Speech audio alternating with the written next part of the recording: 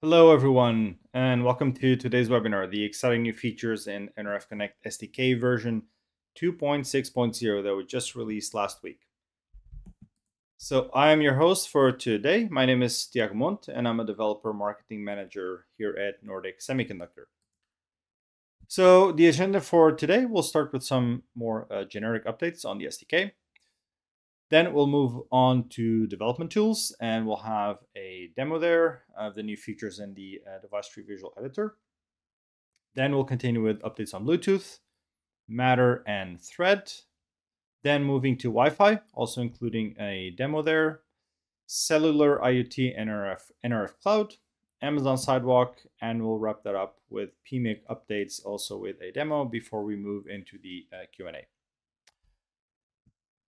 So, one of the reasons why we're doing these webinars and many other, developer-oriented activities is that one of Nordic's pillars is that we want to excite and support developers. We want to make sure that developers have everything they need to, pick up our solutions, our hardware and our software, and work on their code and other project as quickly as possible.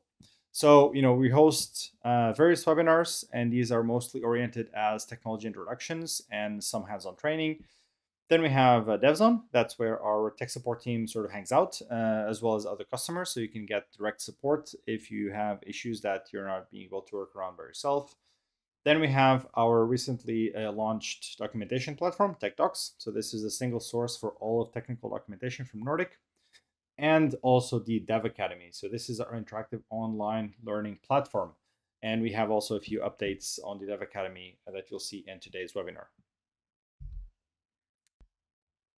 So let's get started with some generic updates on this new SDK release. Actually, before we go through these, I just wanted to point out that you'll hear basically two terms throughout the presentation when it comes to classifying the maturity of our software. You'll hear the term supported and experimental. So experimental means, I think quite self-explanatory, but it means that the feature, or piece of software that is classified as experimental has had limited test coverage, so it's not fully mature, and also that there might be changes in the API, or that the functionality has not been fully implemented. And then you have the supported maturity statement, which means that it's fully tested, it's been finalized, the APIs will not change, and that you will have you can use it in a production environment. So those are the two things that you'll hear throughout the webinar. So back to generic updates. So we've introduced a new trusted storage library. The maturity is supported, and that the difference here is that whereas in the past you would have to, you would need to have a TFM platform root of trust to have that implementation of a PSA certified secure storage API. Now that implementation is using the hardware unique key. So you'll be able to use the PSA certified secure storage API, but link it against the device that doesn't have TFM capability, meaning that it's a device without trust zone, like the nRF 52840. So the benefit here is that you can use the PSA secure storage APIs on devices without trust zone, or you can also use them on devices with trust zone, but where using TFM may not be desired. An example could be, if your application code has grown to the point where using TFM means that you cannot fit it into the flash anymore. So you may not, be wanting to use that, but of course in a way that you'll keep your device secure.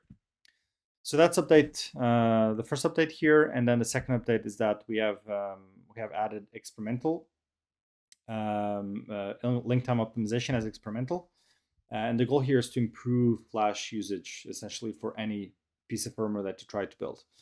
So we've been having some limited testing here. We have some figures here for building the Matter over Wi-Fi template sample from the SDK. And the results here are actually quite encouraging. So on the debug build, this has reduced the flash by 73 kilobytes. So it went from 931 kilobytes down to 858 kilobytes. On the release build, reduced the flash by 64 kilobytes from 840 kilobytes down to 776 kilobytes. So, about between 5 and 10% savings on this sample. Yeah, so this is now introduced as experimental. So you can use it, but make sure that it's experimental status. And then another update, not so much related with the SDK itself, but last week we have also launched a new nRF Connect SDK intermediate course in our Dev Academy. So we had already the nRF Connect SDK fundamentals course, so it builds on that, as well as the fundamentals courses for some of the wireless technologies like Bluetooth LE, Wi-Fi, and Cellular IoT. So this course now dives a little bit deeper into the nRF Connect SDK. Some of the, let's say, topics that are common to all the wireless technologies, building on previous courses and adding topics like, how to add custom board support, diving deeper into peripherals like SPI, ADC, PWM. I think a very interesting topic because, you guys as developers, you probably have a need to develop your own device drivers. So how to do that in a way that's compatible with sort of the Zephyr infrastructure, so you can use those as Zephyr modules. So device driver development is also a topic. Another really interesting topic is the FU. So how to do security FU device firmware updates, and then have those go to the device over a few different transports like UART, USB, external memory, Bluetooth LE, Wi-Fi, or Cellular, and also some more advanced debug and troubleshooting to make sure you can see what's wrong with your firmware and reach improve and solve those issues as quickly as possible. Moving on to development tools updates. So in nRF Connect for Desktop, we have introduced a new application called the board configurator. So if you have your nRF Connect for Desktop installation, you might see this new application pop somewhere on the list. It might not be something that you can use today, and I'll explain why. But the purpose of this application is that you can actually configure our development kits entirely by software. So that means that you don't need to, change any jumpers or toggle any switches to get different functionality. And, we can also sort of allows us to expand the functionality on new kits. For example, configuring the voltage supply to the target. And the reason why I said it's not something you might not be able to use at the moment is that it's started supporting some of the newer kits that we have. So the nRF 9161 development kit, which was launched a few months ago, and also the kit for the recently announced nRF 9151, which is not yet available. And then future DKs will also leverage this tool so that you get that possibility to configure everything by software. But this is what it looks like. So, if you were configured, if you were connected to a kit that supports the tool, then you would have the ability, for example, to enable the VCOMs from here, coexistence, change the voltage, and many other configurations, of course, depending a bit on what the kit offers as well. And moving on to nRF Connect for VS Code, we have updates on the Devicetree Visual Editor. So up until now, this feature has been labeled as experimental maturity, and we're happy to communicate that this is now a supported feature, and it also brings some improvements and improved usability. So there's a new peripherals view, essentially what you see here on this screenshot. So it sort of delineates the SoC and shows you all the peripherals that you have available to be used. It also has its own entry on VS Code sidebar. So if you will see now a new icon just underneath the nRF Connect for VS Code extension icon, there will be a dedicated icon for this, so you can more easily access that. You will also have in-editor diagnostics. What that means is that if you see these little warning signs or sometimes error signs, these will indicate that there are issues in your configuration that you should look at to make sure that it's robust. There's a new add device workflow, which we'll show in the demo just after this slide. You can also do drag and drop pin assignments. We'll also show that on the demo. But a couple of important remarks here is that, just like when we introduced the Devicetree Visual Editor the first time, there is absolutely no disruption to existing projects. So this tool is just a representation of the Devicetree file, the text file, which means you can use it on existing projects, you can use it for new projects. And also, another thing is that if you don't want to use this version, because you get the updates automatically in VS Code, but if for some reason you don't want to jump into this version yet, if you go to the extensions and then there's the cogwheel on the nRF Connect Devicetree extension, you can install the older version and stick with that a little bit longer. So you can sort of, go to this version, try it out a little bit, but if you're more comfortable with older version, you can also install that and continue developing with that until you want to make the move to the most updated version. And with that, let's take a look at the demo and show you guys how this actually works in practice. Okay, so let's go through the new Devicetree Visual Editor with a demo. So what I have here is the peripheral light button surface sample. I've already copied that, but if you were to copy the app, you would go to create new application, copy a sample, and if you just type LBS, you'll find that listed here on the dropdown. Then you can have these, very handy icons here to jump to the documentation or the GitHub repository. But that has been already created. I've made two small modifications to the source code. So I just have a print statement when the LED state changes, and the same thing for the button. So when we press the button and the notification gets sent to the mobile app, or when the mobile app changes the state of the LED, we'll see those coming up in the terminal. So I already have a build configuration for the nRF 52840DK. That's the kit that I have to run the app. So for this demo, what I'm going to do is to create a new custom board and then build with that custom board definition and then flash that onto the kit. So we can see that the behavior in the firmware will be exactly the same as if using the kit configuration. So to do that, we'll go here to create new board. Then it has this new flow, ask for a name for our board. So I'll just call it something very simple. My board, use the same for the machine readable, and then I'll select my part. So it's the nRF 52840, and the specific one is this one, the one at the top. And yeah, so the root directory will be the folder where I have the project. Name of the company, yeah, I don't have a company, or I can write Nordic, but I'll just write my company, and we'll go with that. Okay, so now that we have the custom board, we need to create the build configuration so that we can actually go and edit the board. So I'll go here to close this. I'll go to the nRF Connect extension and then add build configuration. And what we can see here is that there will be the option to choose custom. So we have now custom board. So if I click there, immediately it will find the board that I just created. And I will not build because I need to actually modify the board before I can build. So I'll just go in to generate configuration.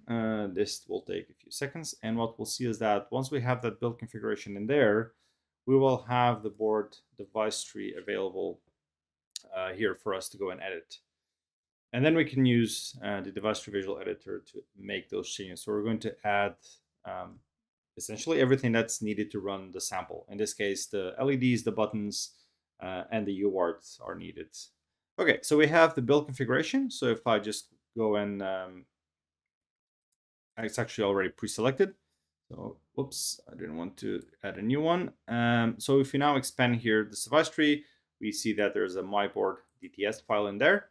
So of course this is a text, it's a text file, right? And the Devicetree Visual Editor will simply offer a visual representation of this. So there's no sort of intermediate data format or anything. It's just a representation of the text file, and the changes can be made on either the tool or on the text-based version.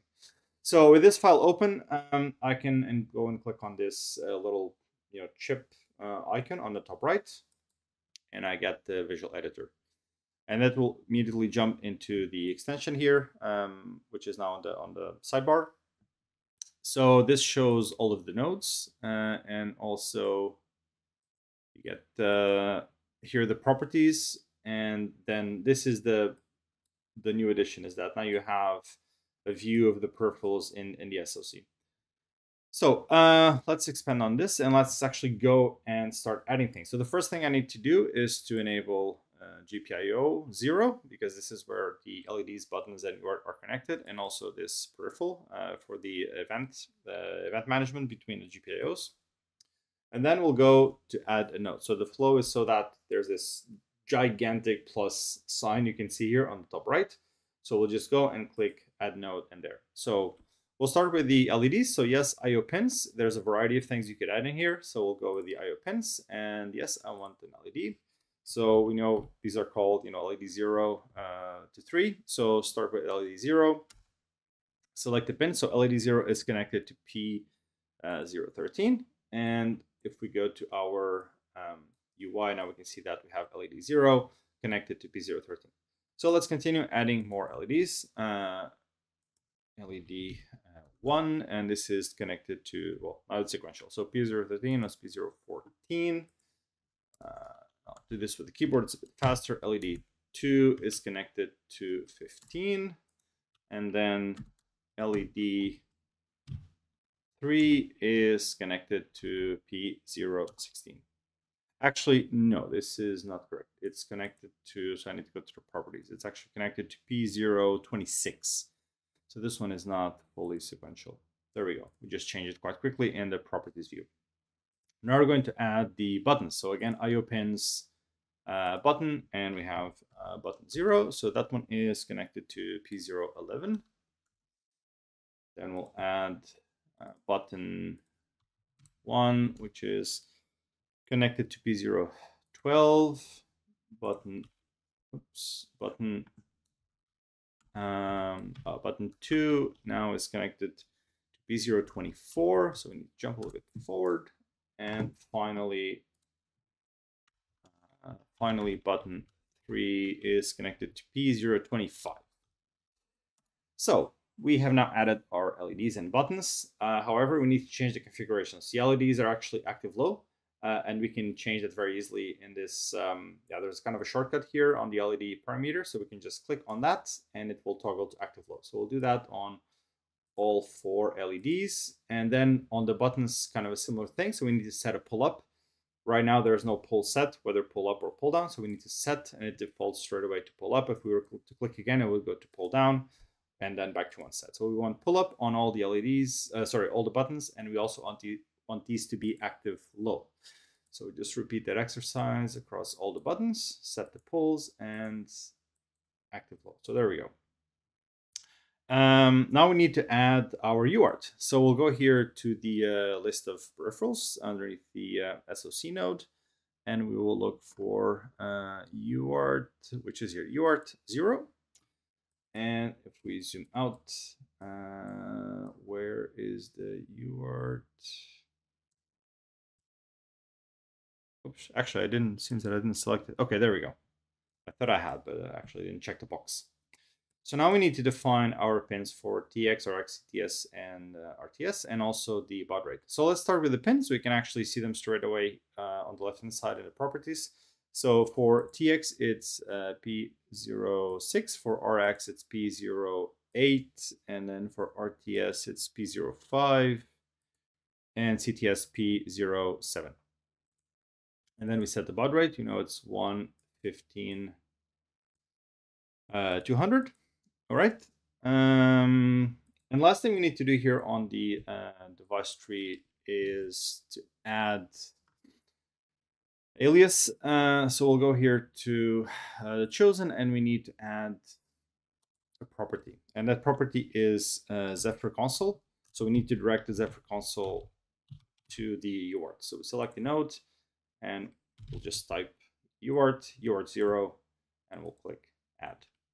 So essentially all the changes are now done on the device tree. The one thing I just want to show before wrapping this piece is that if we go to the pins, one new feature is that you can, if you want to change a pin assignment, you can very easily drag and drop. So if I would just change this LED from P015 to another one, I could just drag and drop into somewhere else. So I won't do that, so I don't change the configuration, but this is now, a very easy way to change things in your pin assignment by just drag and dropping on the pins view, not the peripherals view. Okay, so my device tree configuration is done. So I have now my custom board defined. There's only a couple things I still need to do on the configuration file for my project. So I need to go into the, in here, and config files, kconfig, project config. And what I'm going to do is add the configurations that bring, things like serial, console, and so on. So I'll just go copy these and add them in here. So now we're actually ready to build. So let's go and build our project for this board. So we'll proceed and build. And then what we're going to do is just flash that onto the kit. But now the firmware has been built not with the kit board definition, but with the custom board definition that we have created from scratch. And then we can check on the terminal that we can act on the LEDs, we can act on the buttons, and we'll see that through interaction with the mobile app. So let's just wait for this to build. Shouldn't take too long. And we already have the COM port connection open to the kit, so we can very quickly connect to the kit and see that in action.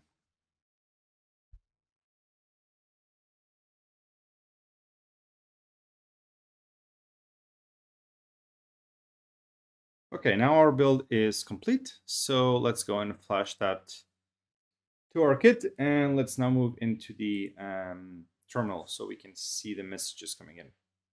These messages are from the last time that I ran the firmware on the kit.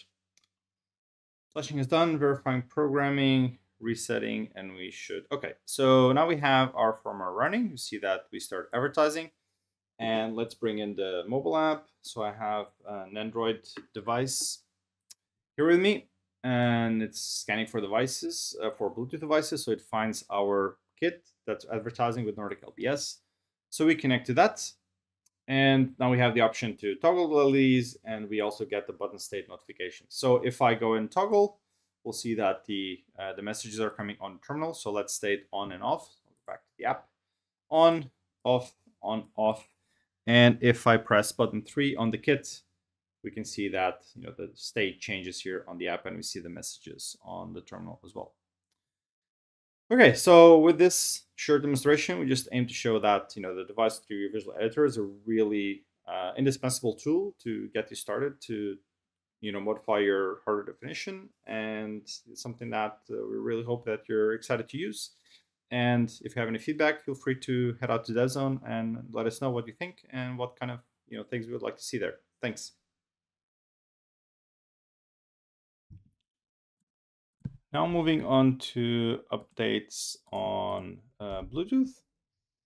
So the first thing, and this is actually a really important update, at least when it comes to LE audio, is that we introduced LE asynchronous channels as experimental on the nRF Connect SDK 2.5.0, and now this has moved from experimental to supported feature.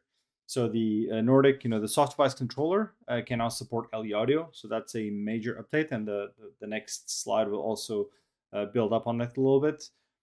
We support both, connected asynchronous as well as broadcast asynchronous. And I mean, this is oriented towards LE audio, but it's also a general feature that can be used in a few use cases. For example, if you need low latency, or if you need to have, synchronization of receivers. Offering performance and flexibility, and you can get some more information on the documentation for some of the configurations that we tested with SIS and BIS. And then on LE audio, based on now this supported maturity for the asynchronous channels on the soft device controller. So we had the nRF 5340 audio application in the SDK.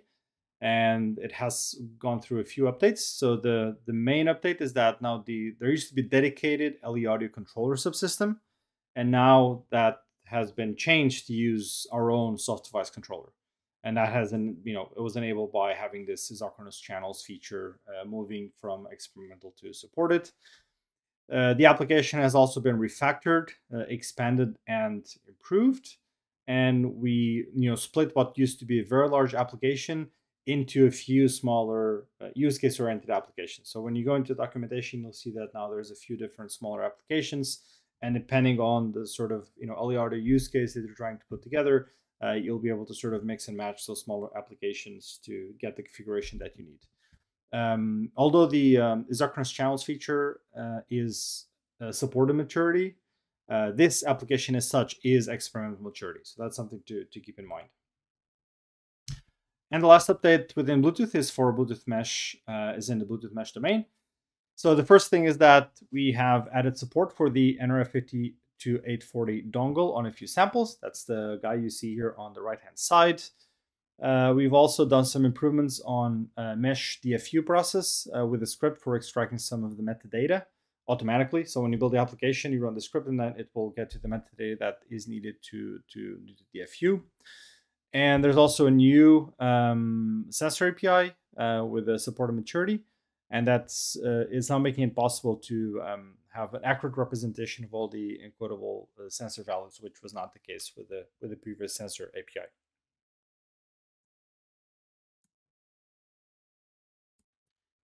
So moving into Matter and thread updates.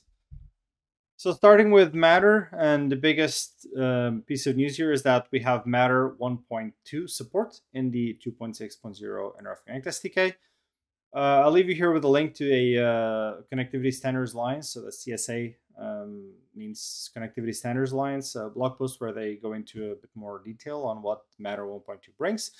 But as a summary, it brings 9 new device types. So these include refrigerators, room air conditioners, dishwashers, laundry washers, water vacuums, smoke, carbon monoxide alarms, air quality sensors, air purifiers, and fans. And then it brings many other, sort of improvements to the core specification. We also have some improvements on security on the Matter over Thread implementation that is now using the PSA certified secure storage API, so that the storage of keys and certificates is done in a more secure way.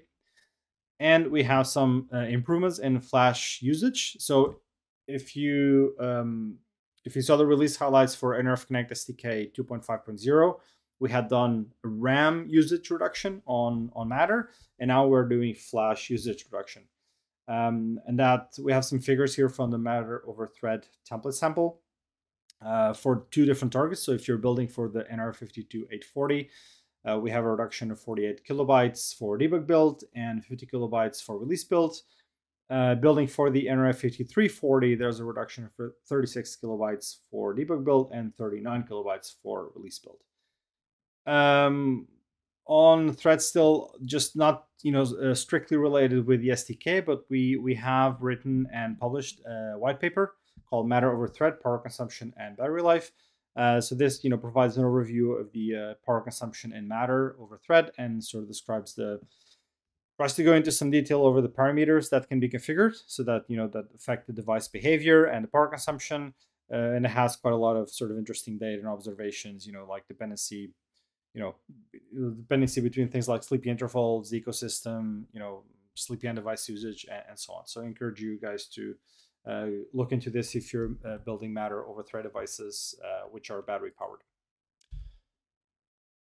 And still on Matter, so we introduced an application on the nRF Connect SDK 2.5.0 called the Matter Bridge application. And that was experimental maturity at the time. Now that is supported maturity in the this release of the nRF Connect SDK. So just trying to summarize what this allows you to do is to bridge between non-Matter devices, like for example, Bluetooth LE are devices that don't run Matter. So Matter runs on top of Thread or Wi-Fi as a transport. It does include Bluetooth LE, but that's only for commissioning. It's not used as the transport once the device is in actual operation. But this Matter Bridge application allows you to bridge Bluetooth LE devices as well as any other non-Matter enabled devices, like for example Zigbee, and then you can bridge those into a Matter fabric. So essentially, you can control and access those non-Matter devices as if they were Matter devices through the bridge application. So this bridge application today only supports Bluetooth LE devices, and you can have 19 devices concurrently, so 19 devices connected at the same time. But you can expand that to dozens of devices intermittently by connecting and disconnecting as needed. But of course, it can be used as a reference, meaning that today we support Bluetooth LE, but you can use it as a reference and expand on the functionality so that you can create the Matter bridge to essentially any non-Matter enabled protocol, whether it's Zigbee or something else. This application runs on the nRF 7002 DK. And if you're interested, I really encourage you guys to look at the demo that we did on the nRF Connect SDK 2.5.0 webinar when we first introduced this application.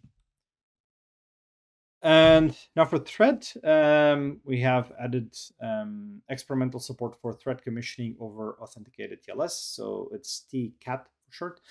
Essentially, it's trying to address some needs in the professional and commercial installation markets. Because typically, one way to install these devices would be by scanning QR codes, but that's of course a bit of a tedious process. You need to go and scan codes on devices one by one.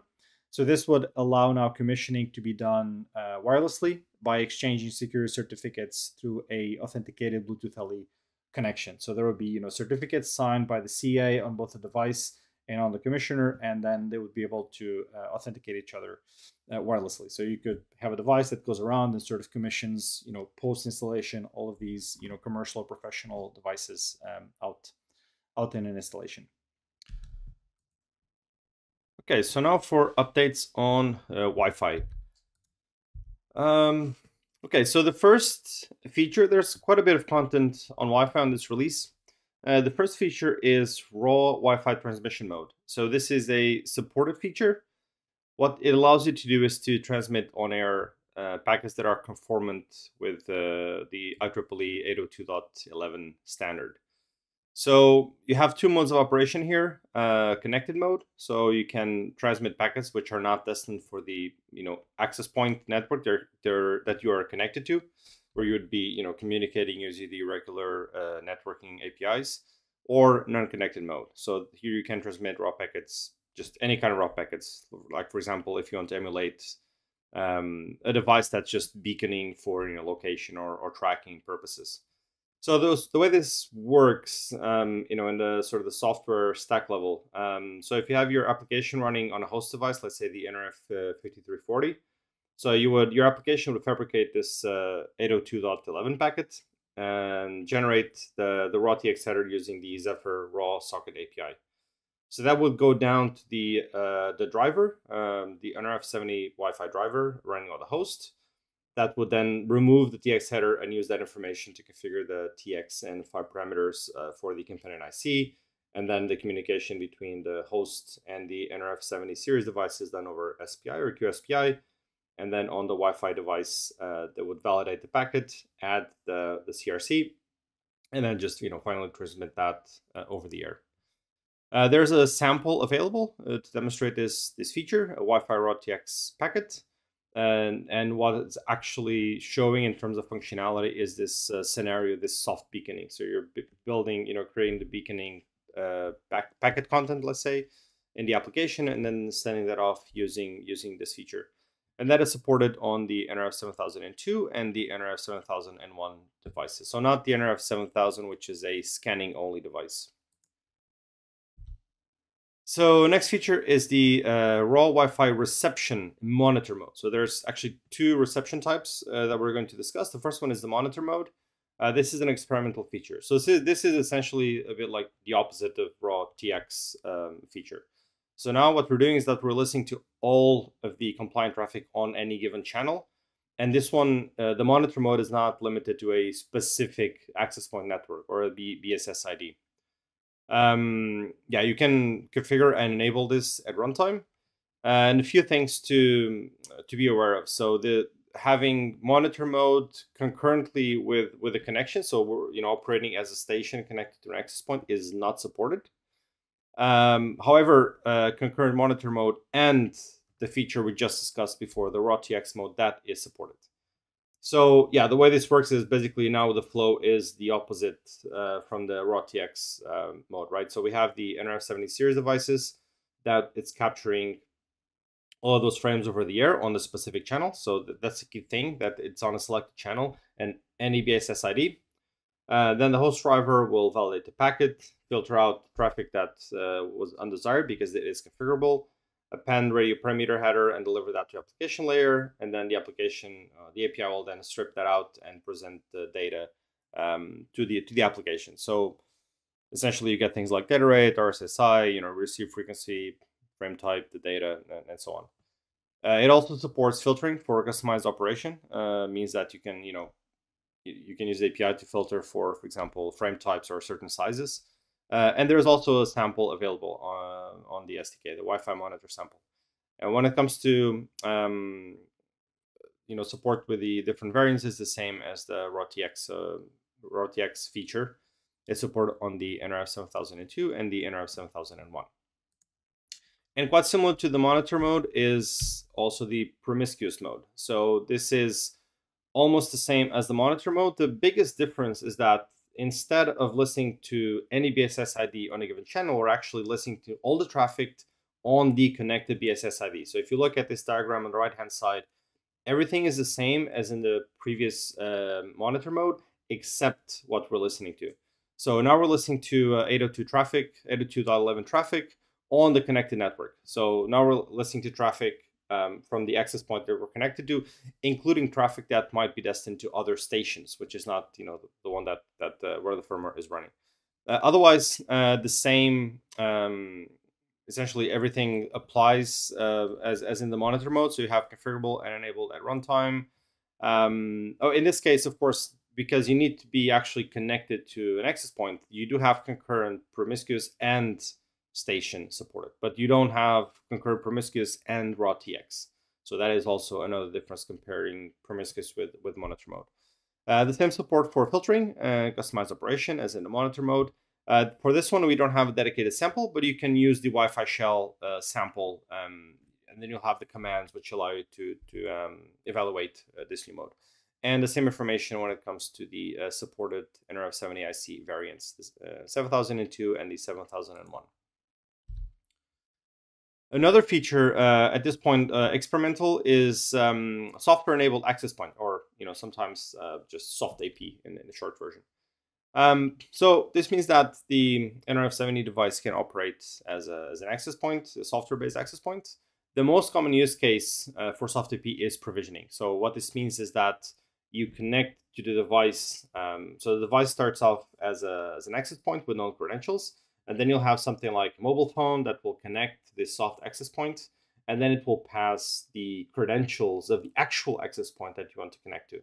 So normally this means that you would have an HTTP server, for example, that would, when the station connected to the soft AP, they would see, for example, a web page with text boxes or placeholders where they can put the credentials for the soft AP. And then when you say there'll be some confirmation, like an OK button or something like that, and once the user selects that option, then what would happen is that the nRF 70 device would then move from soft AP, and it would then change to station mode, and then it would use those credentials to connect to your access point of choice using the credentials that were passed. So the benefit here is that the provisioning method that we have on the SDK today, or one of them at least, is the sample using the Bluetooth LE connection. You can also do NFC-based provisioning, but now if we have the soft AP method, then of course you don't need to have the Bluetooth LE stack there anymore, or any sort of additional firmware, let's say, to handle that. So it lowers the resource requirements, especially when it comes to RAM and flash. And of course, if you have then a wireless IoT device that's Wi-Fi only, so you don't have Bluetooth LE, or you don't want to have Bluetooth LE, then this provisioning method using soft AP is very suitable for those use cases. There's a sample in the SDK, Wi-Fi soft AP. It runs a DHCP server, so when you connect with a station, you'll get an IP address assigned. It does not yet support sort of this full provisioning mechanism, so that's coming a little bit later. And the same thing when it comes to supported nRF 70 IC variants, the nRF 7002 and the nRF 7001. And some additional updates. So there's one new feature concerning firmware patches. So before this SDK version, the nRF 70 series, you can have firmware patches that are loaded to the companion IC at boot from the host side. And those would have to reside in the internal flash. Now you have the option that those patches can reside on an external NVM. So that could be an external NAND flash, for example, instead of the onboard flash. And of course, the benefit here is that it will release that space from the internal flash for your application. So we're talking about up to 70 kilobytes of space that will be released for the application running on the host device. For example, if you have a nRF 5340 or nRF 52840 as a host to the nRF 70. Some updates on security. There's a number of Zephyr networking samples that support the nRF 7002 DK now that can be built with DFM. So that will provide isolation between the secure and non-secure processing environments to enhance the security of your firmware. We have some new networking samples, CoAP client and HTTP server. So actually, the CoAP client was already in place, but it only supported cellular. So now it also supports a Wi-Fi target, and the HTTP server is a new sample. Both of them now support either a Cellular IoT or a Wi-Fi target. So you can build for a nRF 7002 DK, or you can build for a nRF 9161 DK for Cellular IoT.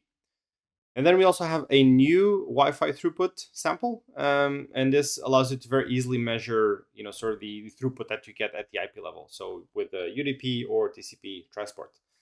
And we've prepared a demo to show you how this sample works. So let's move on to that one. Okay, so let's quickly see how this this new Wi-Fi throughput sample works. You can find the documentation very easily, and if you're at the top level of the documentation, you go to samples, and then you find your protocol of choice. So in this case, we have to scroll to Wi-Fi down here, and then once you're there, then you can list the samples. So if I would click there, you would get the list of samples, and you'll find Wi-Fi throughput in here. So going briefly through the documentation, so what this sample gives you is the ability to sort of construct a test setup for Wi-Fi throughput measurement. So you'll have your access point, whether it's your home access point or office access point. Then you'll have a Wi-Fi peer device. So normally this would be a laptop or a PC. That's going to run the iPerf utility. And then you have the nRF 7002 DK with the throughput sample flashed, and that will run the zperf utility, which is sort of the Zephyr equivalent of the iPerf.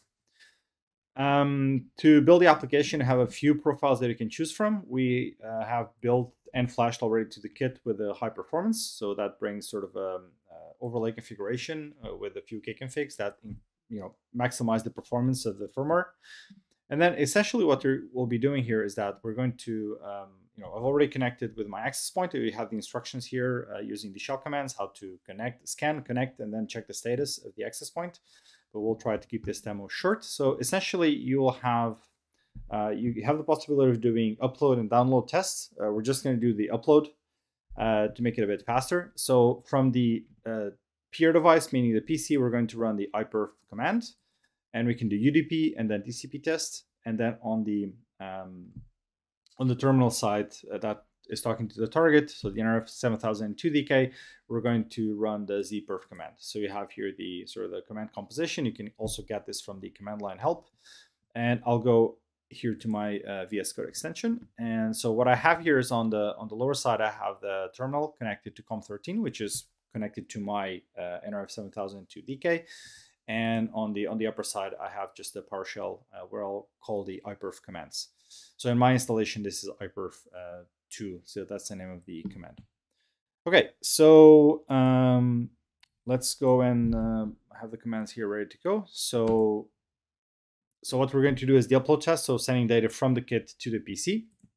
So I can go and start the UDP server here on the PC side. And then on the target side, what we're doing is this command zperf.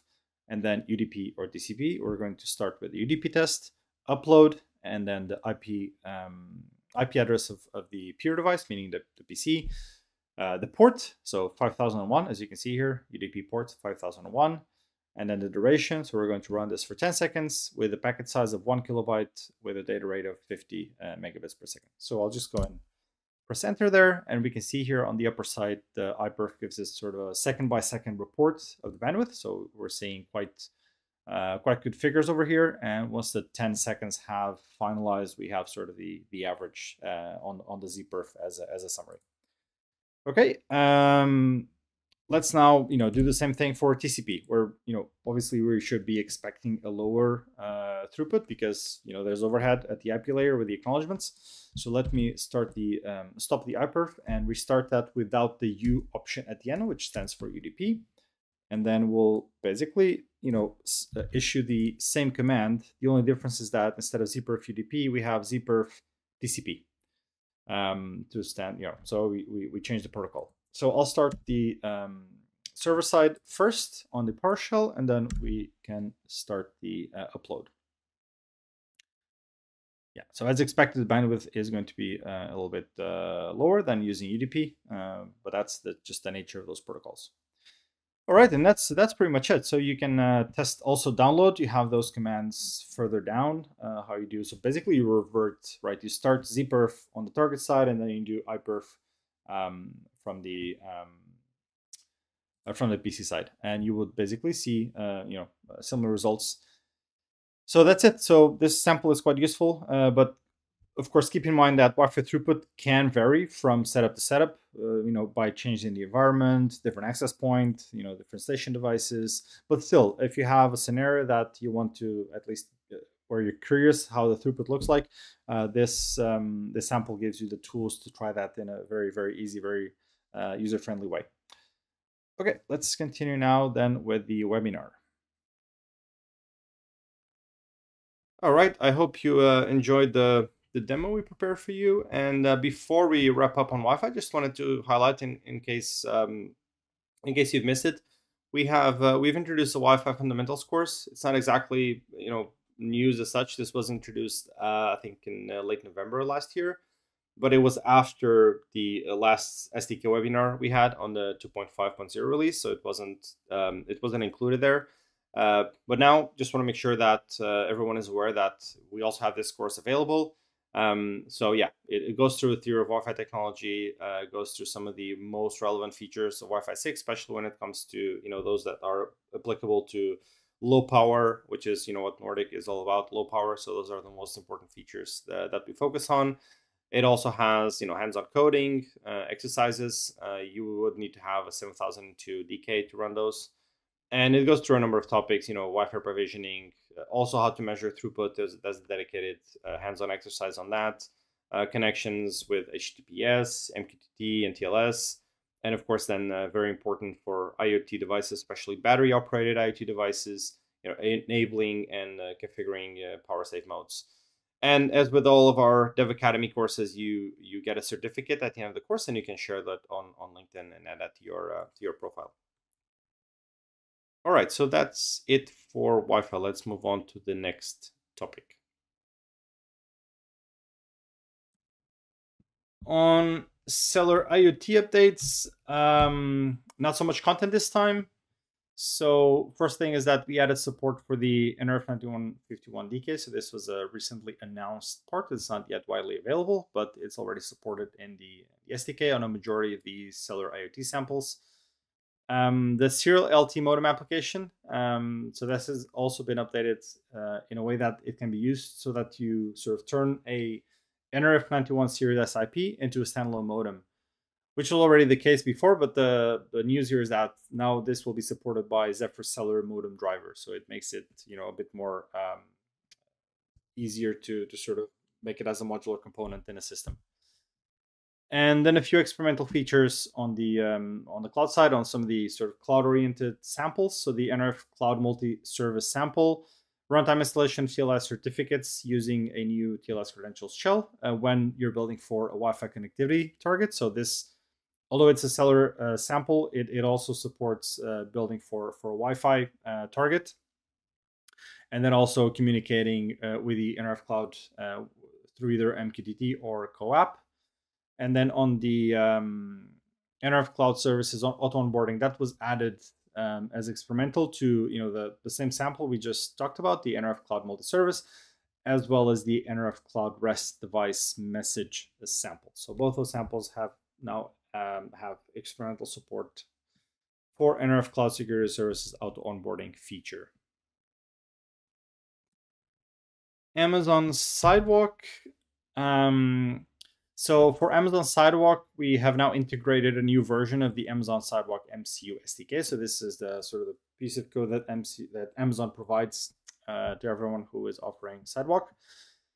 A few new features here: multi-link, autonomous link switching as supported. So this allows applications to sort of configure rules and policies that can optimize radio link usage. So if you have data to send, it was based on this policy that is defined by the user. Then the data would go over the various transport options available for sidewalk, Bluetooth LE, LoRa, or FSK.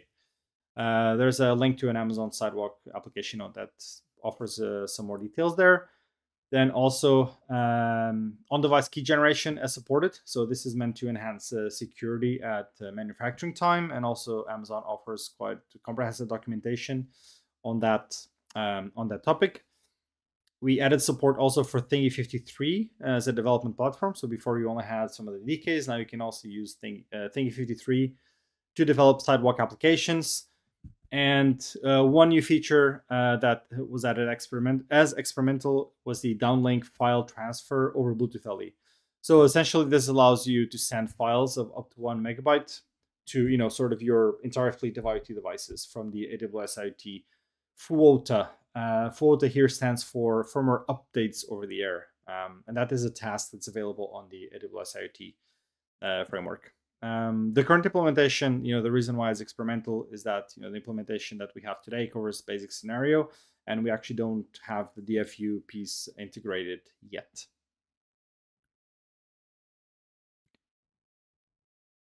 And for updates on PMIC as the last topic of today's webinar, some updates on configurations that you can do from the host side. So LDO, so low dropout and load switches. The soft start configuration to limit voltage fluctuation. So this is to avoid sort of peaks in voltage. This is something that for most use cases is done automatically by the driver, but if you want to sort of fine tune or have control over this, now you have that option. And also the PFM mode configuration was added for additional flexibility. Again, something that is typically automatically managed, but just offering more flexibility, more options to our customers. And then we have a new sample called NPM 1300 one button, and that demonstrates how you can support a few different scenarios: wake up, shutdown, and other user interactions through a single button connected to the NPM 1300 using the NPM 1300 IK. And my colleague Robin has prepared a demo for us, so let's move on to that. Yeah, thanks, Tiago. So here I have a nRF 52 development kit, which is flashed with this NPM one button sample. And you can see the kit is powered via this red lead by the output of buck 2 on this NPM 1300 evaluation kit. And then it also has the TWI connections and interrupt pin connection to a GPIO here on the EK that allows it to flash this LED on and off through the integrated LED drivers on the PMIC. And if I push the ship hold button shortly, the LED starts blinking faster. And what it also does is that it enables one of the load switches that's connected via this jumper from a buck on a PMIC to one of these resistors that acts like a current sync device, which emulates a load on the PMIC. And this is a sample to show how you can integrate the GPIO functionality on the PMIC. And the biggest benefit of this I/O functionality is, of course, you could connect buttons directly to the 52 series SoC and have interrupts work that way. But one of the features of the PMIC is that it has this hard reset functionality. So if you long press the ship hold button, you're actually able to do a full system reboot with a power cycle and everything just by holding one button. And that's something you obviously couldn't implement just with a SoC, because a button would become unresponsive in the event of frozen software. So you see I held the button down and it reset the whole system and it went back to blinking slowly. You could also make it go back to blinking slowly by doing a slightly longer press, which is in the firmware for the 52 in this sample. Another neat feature is that it can actually use this same button as a power off button for the whole system. So if we just disconnect the battery for a while and connect a power profiler kit instead,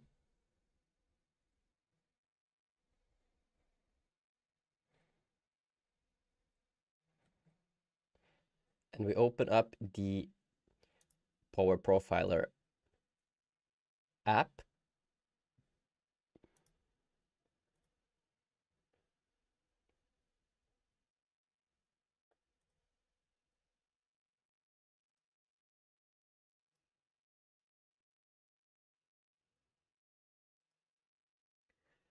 we can see that the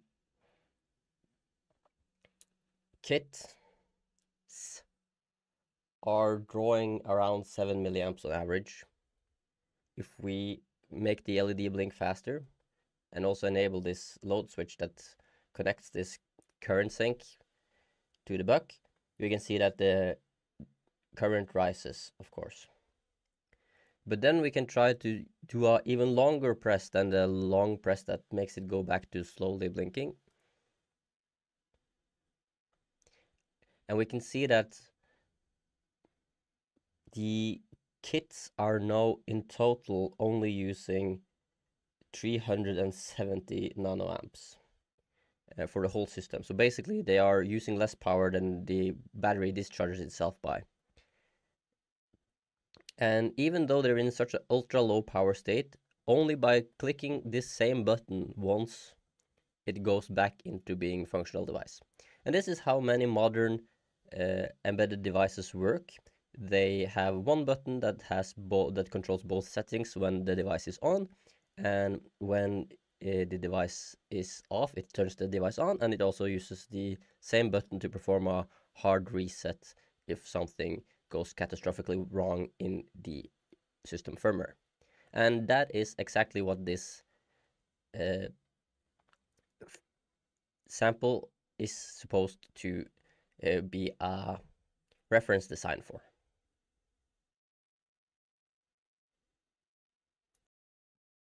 All right, so that was everything for today's webinar. We of course encourage you to continue to engage with Nordic. You can sign up for webinars at webinars.nordicsemi.com. Highly encourage everyone to take some of our courses at the Academy, academy.nordicsemi.com, including the ones that we just discussed today, the new Wi-Fi course. Well, new, maybe not so new, it's been there for a few months, but the very, very new nRF Connect SDK intermediate course.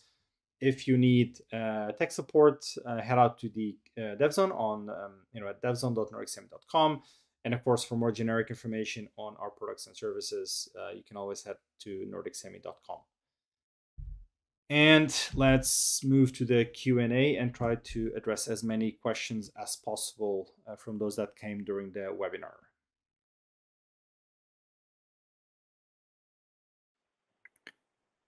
Okay, so we only had 2 questions coming in. The first one is asking about Bluetooth LE audio application, when it's expected to move from experimental to supported. Yeah, we don't typically answer roadmap questions on these webinars, so I can't really give an answer to this one. And there's another one, a little bit more technical. How to create my own compatibility class for my new board. Is there a GUI for that? So I'm not exactly sure what compatibility class means. I mean, this is not a concept within Zephyr. Maybe my recommendation is that you post this question into DevZone, try to articulate with a bit more clarity what the question is, and I'm sure that our tech support team will be able to help you with that. Yeah, and with that, I think we can wrap up for today. Thanks everyone who attended, and have a rest of a nice day. Thanks for joining.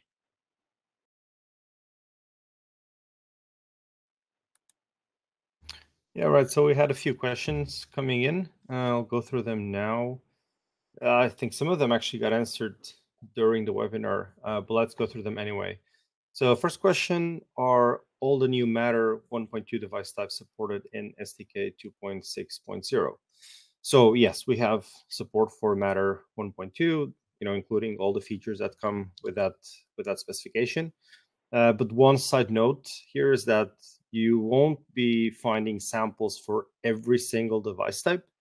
So of course, putting samples out and keeping them updated, that's a significant effort. So we need to make some priority calls there and have the samples that for the devices that are the most common ones that we see our customers using. But that doesn't mean that you'll be left in the dark if you're doing a device that you don't have a sample for, because for that, then we have this template sample that I also discussed during the webinar. So you have the Matter over Thread template and the Matter over Wi-Fi template, depending which transport you're trying to use. So you can use that as a starting point to build a Matter application for which we don't have a sample that matches the device type you're trying to develop. All right, another question. Anytime soon to see thingy devices recognized in VS Code? It's been a while since I've used the thingies, but one change that happened a bit behind the scenes is that so on the demo for the Devicetree Visual Editor, when I went to the devices list, so what's on the back end of that is actually nRF util, and nRF util does support connecting to thingies and flashing through MCU boot. So it might be there already, but I'm not 100% sure. If you haven't tried it in a while, I suggest that you go and try it.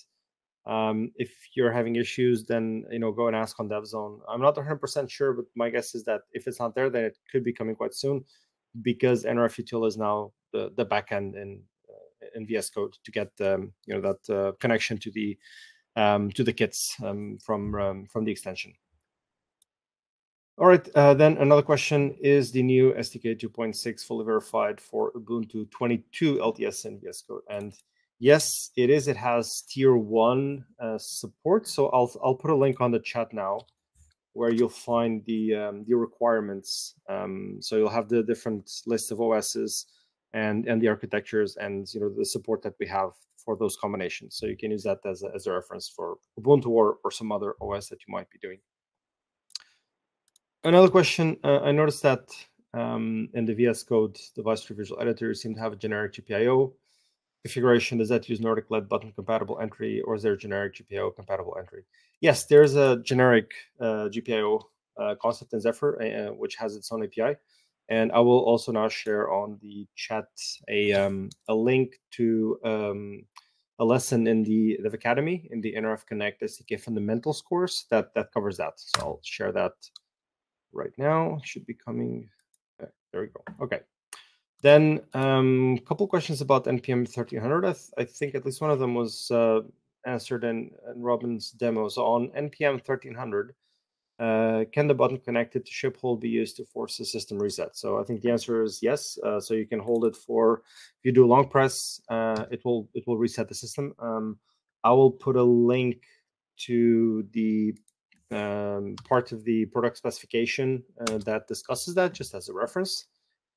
And then another question, is the button in 1300 can act as a PC power switch? So I guess this means turning on and off. I'm not sure if this is possible. I mean, I guess what we're trying to do here is sort of disconnect the whole system from power and reconnect it. I'm not 100% sure, to be honest, but I'll just put a link to the product specification, to the top level of the product spec for this device. And if you can't find the answer, then my recommendation is that you ask on DevZone, and they'll try to help you with this, or trying to implement the functionality that you need. Then one question about DECT NR Plus support and samples. So currently we don't have DECT NR Plus support in the SDK. We do have the PHY layer. So in the nRF 9161, 9151, and 9131, all of those 3 devices have DECT NR Plus support. Not the nRF 9160, which is the device that's been out in the field for about 5 or 6 years. But the newer ones do have it. But you need to make a choice. So the modem firmware that you flash to the device, it's either the Cellular IoT modem firmware, so supporting NB-IoT or an LTM, or it is the DECT NR Plus modem firmware that gives you access to the PHY. And then if you want the full stack solution, you would need to, at least for now, work with one of our partners. For example, Wirepass in Finland has a full DECT NR Plus stack. But my recommendation here is that you reach out to our sales. You can find the contact link in our webpage. because even getting access to the DECnRF Plus firmware requires, going through sales. It's still not, let's say, generally available to every customer. Okay, a couple more questions came. Let me see here. No, the thing is not recognized. Okay, thanks for confirming that. Then it was my mistake. But I'm guessing that, like I mentioned earlier, that if nRF util is not a backend, it should come at some point. I just don't quite know when. The generic GPIO and the Academy peers still using the GPIO LEDs. Oh, that might be the case. I didn't check that very thoroughly. Maybe the new course covers that in more detail. All right, let me see if any more questions. I guess that's all for questions. So thanks everyone for attending the webinar today, and wish you the rest of a nice morning, evening, wherever you may be. And looking forward to have you back on one of our next webinars. So have a good day.